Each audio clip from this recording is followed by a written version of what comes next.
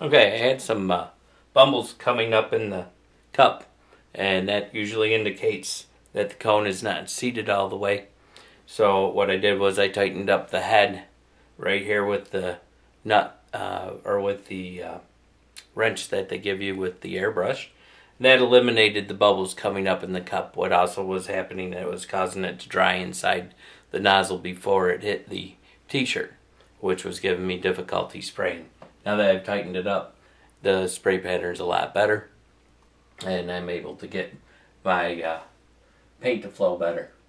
As you notice, off the nose, the fur's coming up, and as it comes around the nostrils, it curves around into the side of the nose, and then into the cheek area. And the pattern kind of goes like this, little S curve on there, and same around the eyes, and around the top of the eye it'll start to turn up. I'm not going to make you watch all the white. It's going to take some time to put it all in there. But again, like I said, I'm not filling it in completely. I'm leaving brown coming through. It also, because you don't want to paint it completely white. There's brown in the fur already, but it also gives you a better depth, not to make it all solid white. So we'll paint a little more, and then I'll jump. I also like to work all over. I don't, that way it gives me an overall sense.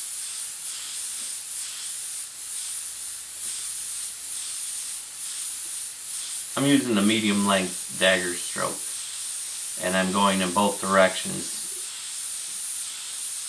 A stroke up, then a stroke down. That gives me more fill a little bit faster.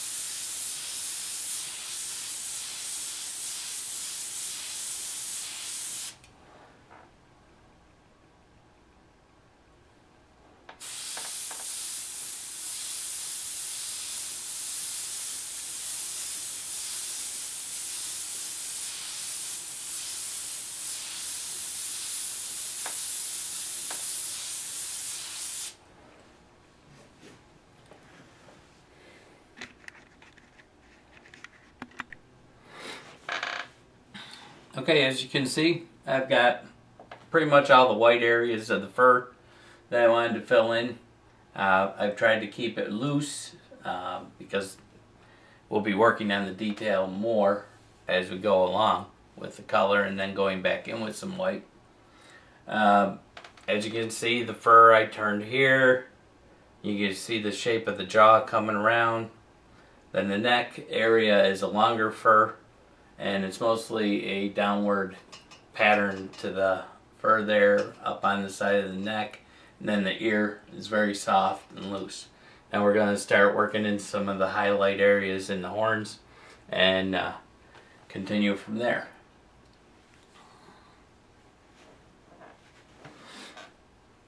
And for that, I do want to adjust my easel down so I'm not reaching too high. First we'll lighten this area around the pupil.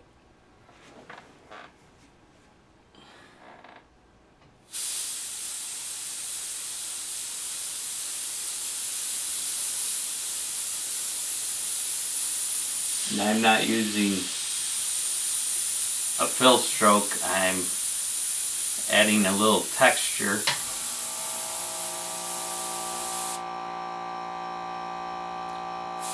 There's going to be a highlight up on here.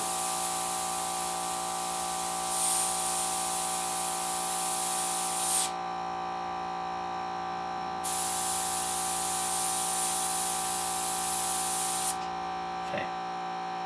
Not worried too much about details and highlights too much yet. Alright, let's adjust this and I'll get started on the horns.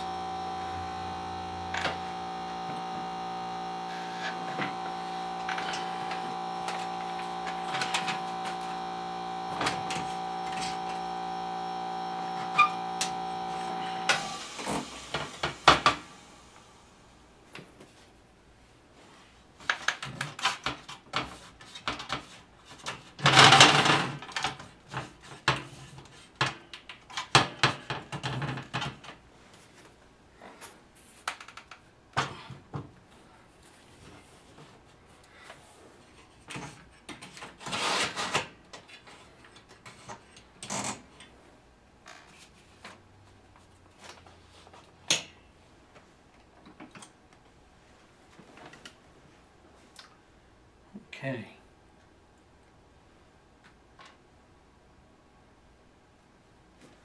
This again is all going to be with the white right now.